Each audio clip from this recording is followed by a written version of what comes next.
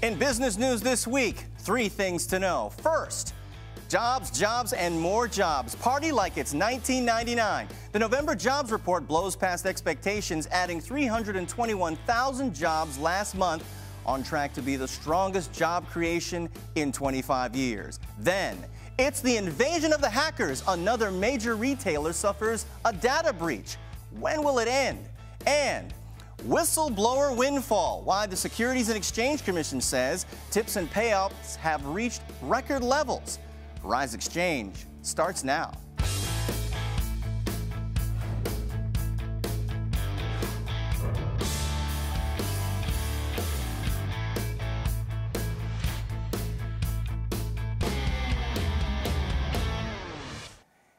Hello, I'm Gary Anthony Ramsay, in for the traveling Andrew Schmertz, who's on his way back from toasty Miami, Florida, to a frigid New York, so I don't exactly blame him for taking his time.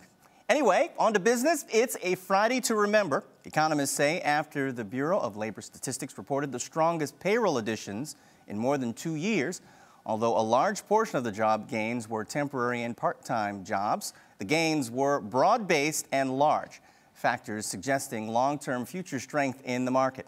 Employers added 321,000 jobs in November, a number far greater than the 230,000 that was expected. And the unemployment rate remains steady at 5.8%. That's still at its lowest level since the recession. In some other key economic data, U.S. manufacturing slowed for the 3rd straight month. The U.S. Department of Commerce says factory orders dropped 0.7% in October. But the U.S. market sizzled today on the aforementioned promising jobs report, with the Dow and S&P 500 hitting new records on the news. Green all across the board. Let's take a look at the numbers. The Dow closing up to 17,958, the S&P 500 closing at 2,075, and the NASDAQ ended the day at 4,780. And here's how the markets did over the week. The Dow closed up 128 points for the week. The S&P 500 was up 0.38%, and the NASDAQ down 23%. The top stocks we're watching here at Xchange. Analysts downgraded Google shares from buy to neutral after regulatory risk and competition from Facebook have lowered the company's outlook, Google closing down at $528.08. Well, the Gap says sales have hit a 3-month decline after its new ads failed to impress new customers. The Gap closing up at $40.74. General Motors says that it's closing the flagship plant in Germany for its Opel line of vehicles. The factory is being shut down as the struggling subsidiary is restructured. General Motors closing up $33.93. Now for a look at commodities. Gold closing at $11.92, 10 cents an ounce, and oil closing at $67.71 per barrel. Brent crude prices are also below $70 a barrel for the first time since 2010. Well, for more on the promising jobs report and what we can expect going forward is the author of The Money Compass, Where Your Money Went and How to Get It Back, CEO of Grimaldi Economics. Mark Anthony Grimaldi joins us here in Xchange. I got to tell you that I'm the senior franchise on the middle Anthony name here in the building, but welcome to Arise. Thank you. Tell us about this numbers report. Is it, none of it is buried in the temporary jobs, part-time jobs. Is it as good news as people like to say that it is, that the government would like you to believe? Gary Anthony, I'm here to tell you that it's not bad news. 321,000 Americans got a new job in the month of November. That's very good news. The average hour worked was the same, so that's very good news. The economy is growing at a clip that is about 3.5%. That's very good news. However, as an economist, like we've spoken in the past, every time there's good news, there's bad news. What are you getting? What are you giving up? So the economy did gain 320,000 new employees, and that's fantastic. It also pulled in 44,000 from the last 2 months before that. So that's also fantastic. But what does this mean for the macroeconomy as we end the year?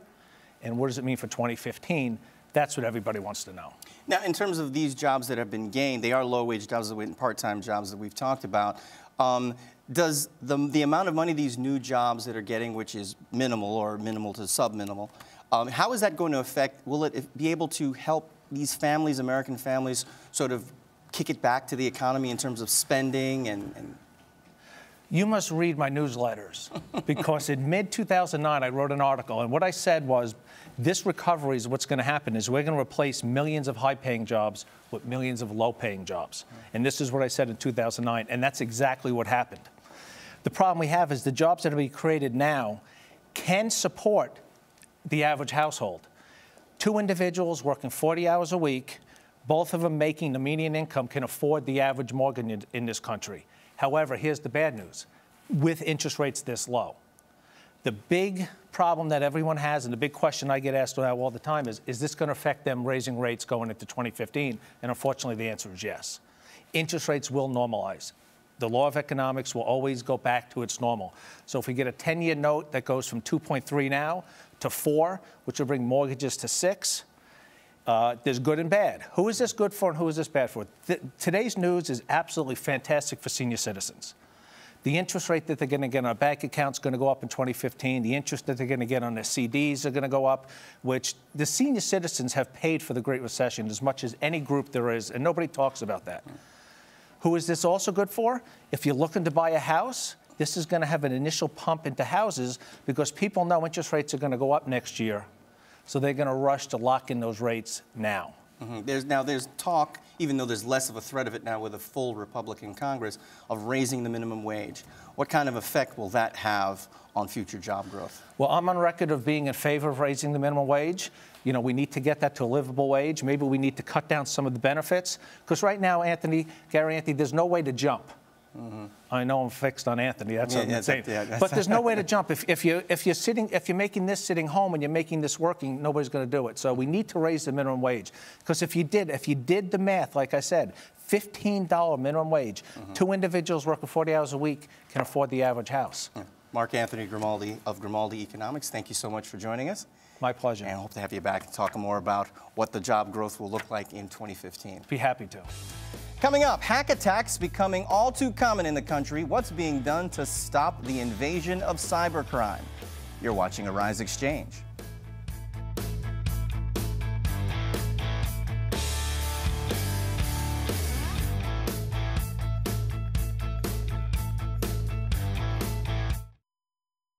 Unrest continues in Ferguson, Missouri. Exactly what happened to Michael Brown Jr.'s memorial. The NFL fallout continues. Why does this video change the game? President Barack Obama met with congressional leaders today. He does not need congressional approval to carry out the strikes. The only language understood by killers like this is the language of force. Do I want to have a draft? No, because I don't want to have war. Hello and welcome to Arise America. I'm Debbie Turner-Bell. Informative. The U.S. economy is on the right path, and the wizard of the Fed is leading the way. We started our companies originally to create something that made a positive difference. Compelling. I became very successful, not allowing myself to be average. Our favorite person of the day, when we pick one person who grabbed our attention, and not for the right reason. Yeah, he sort of lost all business. Investors came back from the long weekend, tanned, rested, and ready to buy stocks. Entertaining money daily, Arise Exchange. Welcome back to Arise Exchange. Well, it seems that every day now we're hearing about a new data breach of one kind or another, and unfortunately, it seems the hackers are winning, always seeming to be one leg up on the authorities. In the latest hack attack, the popular retailer Bebe confirming that a security breach at its stores over the shopping holiday period in November. Hackers stole customer names, account numbers, expiration dates, and verification codes from cards that were swiped in stores. Cybersecurity expert and Berkeley Veritronics CEO Scott Schober joins us now with more. Scott, once on this show, I think it was you, used an analogy. It's like if you have one bungling burglar in your house, that's one thing. But if you have 1,000, they're eventually going to get it. I mean, now it seems like it's tens of thousands. Is it really growing by that kind of a rate? Oh, yeah, it's exponential. It's scary, actually, when we think about it. And it doesn't stop, right? It seems like week after week after week, these breaches keep happening. So there's certainly some concern there. And it's one retailer after the next. Moving forward now, what kind of pressure does it put on these companies to shore up their walls? Yeah, well, the monitoring is just not there, because if you notice, in all of these breaches, be it at Target, Home Depot, and we go back and a list of these, it always comes out after the fact. The retailer is not coming forward and saying, hey, we were breached. It's usually weeks or months afterward. In the same case here, it was really reported on by Brian Krebs, another security expert, that found this out because all the banks were complaining of all this fraudulent activity on the credit card. Then the company comes out and admits, yes, we've been breached here. Add to that the specter of what's being described as state-sponsored hacking from the Chinese and now allegedly the North Koreans? Yeah, there's talk with North Koreans with regards to the Sony, and it's kind of an interesting twist. I think maybe it's more of a media spin, perhaps, with the movie coming out, the interview, where they're targeting the North Korean leader, and of course they're denying it. There's no real proof yet. I speculate more likely it's probably an insider that divulged the information or compromised it, because when you really dig down deep into it, there was usernames, passwords, but more importantly, the critical infrastructure, the servers inside of Sony, that's what was compromised. So to have that level of access, it's pretty tough to do from North Korea, but possible. Now, what kind of money are we talking about in terms of what the companies are spending, A, that have been breached, and then B, companies that are trying to prevent it? Yeah, that's a beautiful point there. If you think about it from the Sony standpoint, we don't know what the damage really is there. Certainly they spend a significant amount of money on security, on monitoring, things of that nature. It's the outcomes after the breach that really has got everybody's antennas up, because what could happen?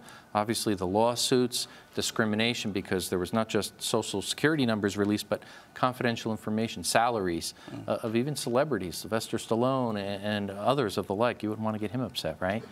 This comes at a time when the consumers are actually stepping up their cyber spending, and so I mean you've come on before, you've told us about tips now, time and time again. I mean, what is the takeaway from this increasing number of breaches? Yeah, well, spending in the proper area. Really, what they need to do is not post-breach, and that's what most of these are doing, to put out the fires afterward and calm really shareholders down. What they need to do is actively monitoring, do web crawling, see if there's actually breaches that are going to happen, where the cards, the credit card information is in the underground, it's about to be sold.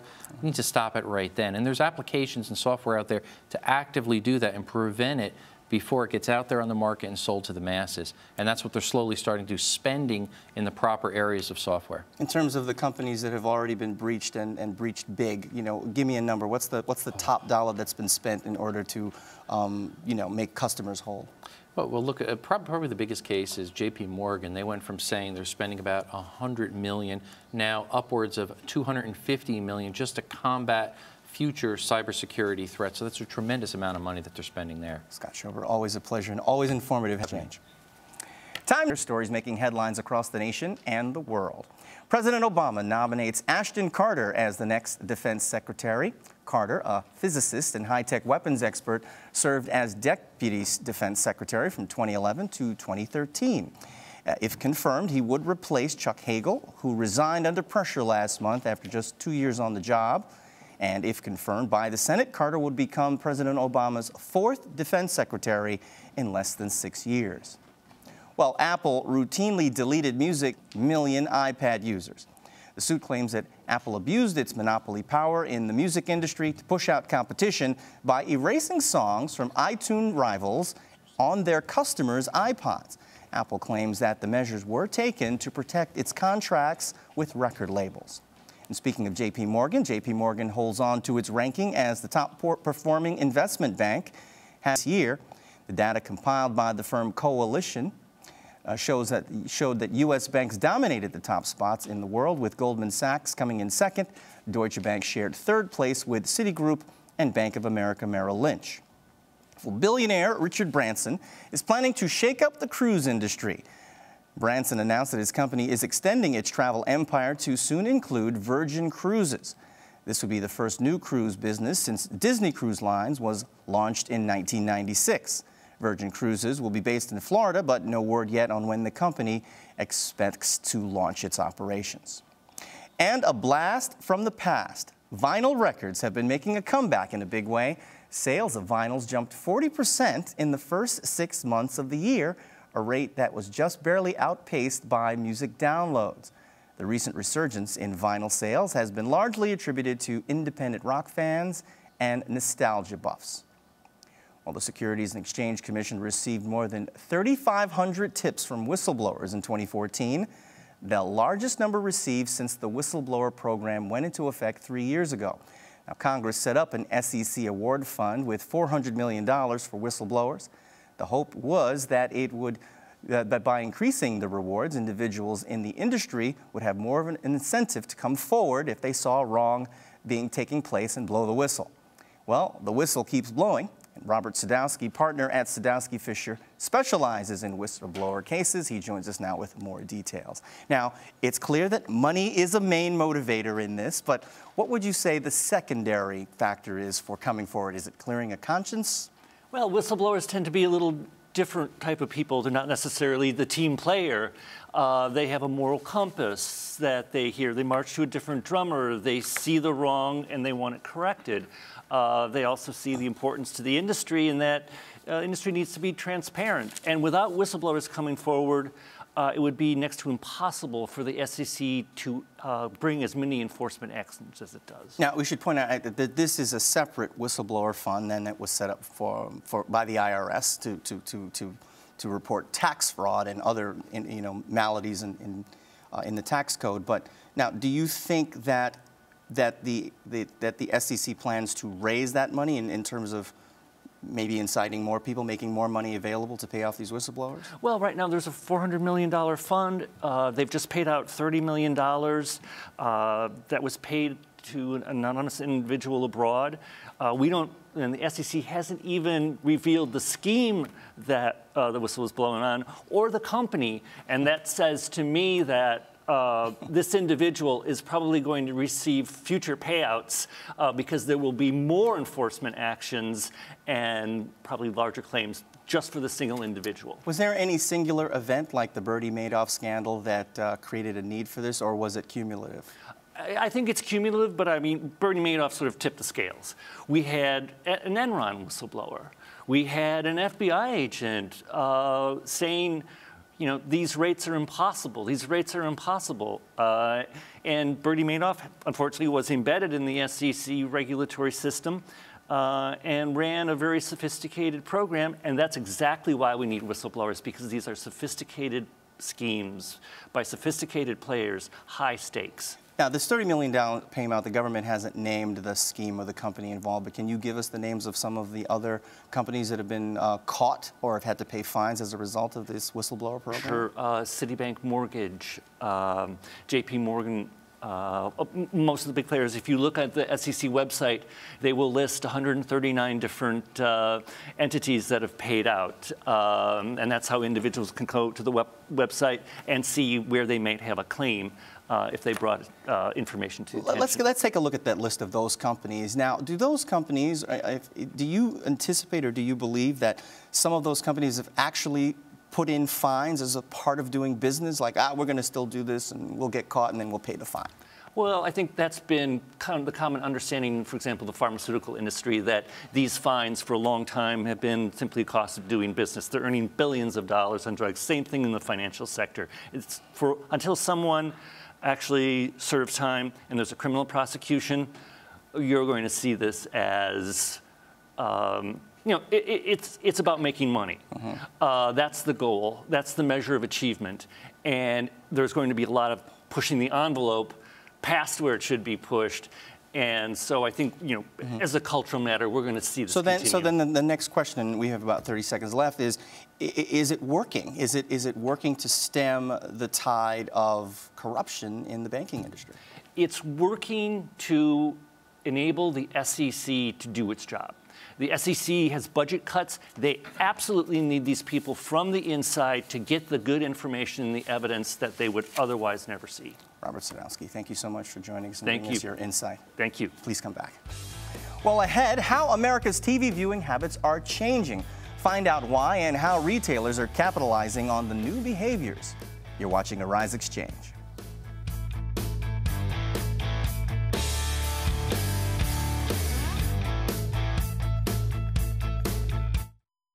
There is a reason Africa is called the new frontier. What was once potential is now an opportunity ready to be seized. Once revered for our resources, Today's wealth lies in our people. People who build the cities that shape the future. People who know an idea in one place means business in another. A generation for whom technology means there are no borders, no boundaries. We are the new lions in a brave new world, kings of the urban jungle. And there's a bank that puts the world in our pocket and the future in our hands. UBA, Africa's global bank.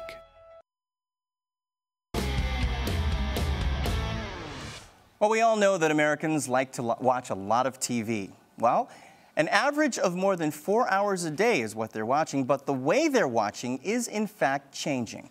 Bobby Revelle has this story. Americans are watching a ton of television programs, but fewer are watching them on a television. Online streaming is the new viewing medium, surging 60% this past quarter compared to a year ago, says a new report from Nielsen. Supersized smartphones helping drive eyeballs there, that was up about 25%.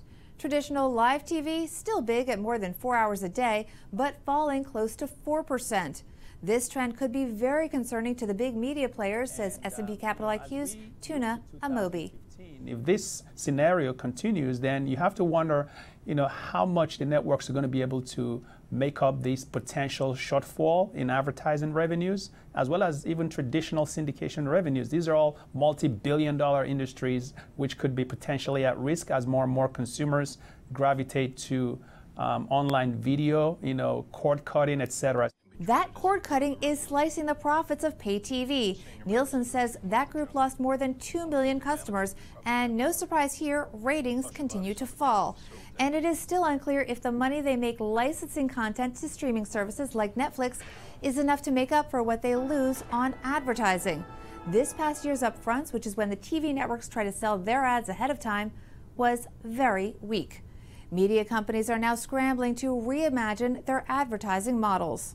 I think, what it's going to do is to, put more pressure on, the traditional media companies to, leverage the digital advances and technology to be able to harness this changing viewing habits over, for example, addressable advertising is one area we think is going to be profoundly reshaped.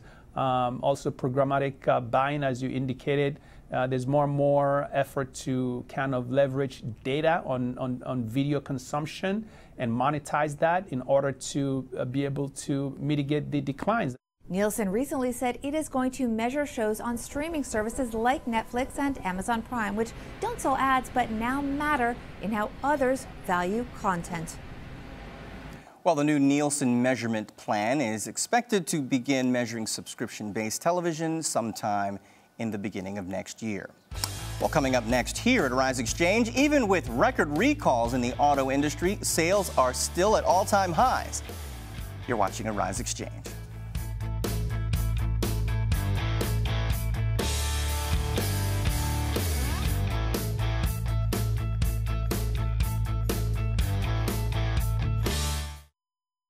Apple unveiled new products today. Did it meet expectations? Apple stock is up 20%. The White House says it has proper measures to contain the spread of Ebola. This seems to be, in some ways, exploding. What are officials saying? We remain focused on working with our partners on the ground to stop the epidemic. Enhanced measures have been put in place in Africa and the United States. This is hitting home in a very real way, and I think, we need to be concerned. Hello and welcome to Arise America. I'm Debbie Turner-Bell.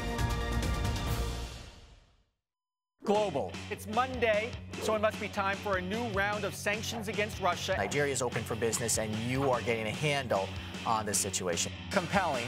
Time for liquid lunch, things that make us want to drink. Could she have been separated at birth from, say, Grimace? All business. Money's coming out of these countries, and that flow is part of what's driving the equity markets. Entertaining money daily. It's about reimagining. Arise Exchange.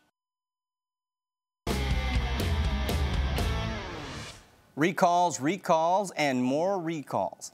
Analysts say it's the worst year on record, with 1 in 5 cars and trucks being called back in the U.S. with some risk or defect. So far, more than 50 million cars have been recalled with no end in sight. And according to experts, however, despite the news, as we reported earlier, car sales continue to soar at all-time highs, with an increase of more than 4% in sales this year alone. Here to make sense of it all is the car coach, Lauren Fix, who joins us by phone. Lauren, so far about 14 million airbags have been recalled worldwide, but every day more manufacturers are announcing some other kind of defects that they need to fix. How much is this costing the auto industry worldwide? Oh, it's definitely sucking up their profits. Today we even had the new GM midsize Colorado and its GMC equivalent received a recall notice for their airbags. Now, we're not sure if it's the same Takata airbags or not, but we do know that GM is being very cautious these days. If they think there's even a possibility, they're being very proactive, and it is costing them in profits. And you've seen no real growth in their stock either, and part of that is because of all the recalls. Now let's go to Takata. I mean, the company has essentially given the U.S. Regulatory agency that oversees the auto industry the finger and telling them that they're not going to recall their products. How long do you think that Takata could sustain that, and will U.S. automakers put pressure on them to get their act together? Well, NHTSA, National Highway Traffic Safety Administration, on Tuesday of last week said that, we'd like to have a complete recall, of all airbags, both front, side, and, driver and front side. There's 3 airbag recalls in total. There's a front airbag, a passenger side front airbag, and a side impact driver's airbag. And Takata said, we're not going to do it. We don't believe this makes sense. And this is rare that a manufacturer fights back in public. I'm sure it happens in private, but in public it's rare. They said, no, we're not going to do it. We can barely keep up with producing these as fast as we can, and manufacturers that compete with them cannot supply what's needed. So they're going to have to do what they have to do, they're claiming, and NHTSA backed down, which tells me that they're just weak. Now, speaking of weak, let's wheel to GM's decision to close their Opel plant overseas. What's the future of these so-called collaborations between U.S. and foreign automakers? GM has owned Opel for quite a while, and they are bleeding quite a bit of profits out of their European division. And because Opel is one of their lesser expensive lines, it makes more sense to shut down a production line or a facility and to help increase profit margins. And that's really what it always comes down to. And Opel has really taken a beating. It just has not had the sales that it hoped to. And therefore, with Ford really making a strong growth in Europe, as well as Toyota and Honda and Nissan, Opel had to really take a step back.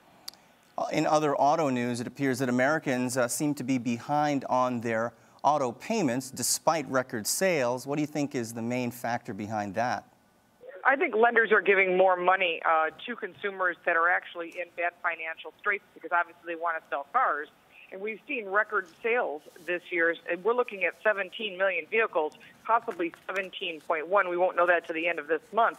But looking at the lease payments and the purchase payments, those total costs of those vehicles has gone up. And because of that, the payments go along with it. They're finding that 36% of people that are being given loans or leases truthfully can't afford them. And they're already making late payments, and some as late as 60, 90 to 120 days. And this could actually impact not just the auto industry, if all this explodes, that it also could affect banking. Yeah, it sounds very familiar. Sounds very familiar to the housing bubble that burst just about 8 years ago. It's happened before. Yes, exactly. I've been here. Yeah, this is a dream. No, it's not. That's deja vu. Yes, exactly. Thank you so very much. The car coach, Lauren Fix. Thanks for joining us. Thank you.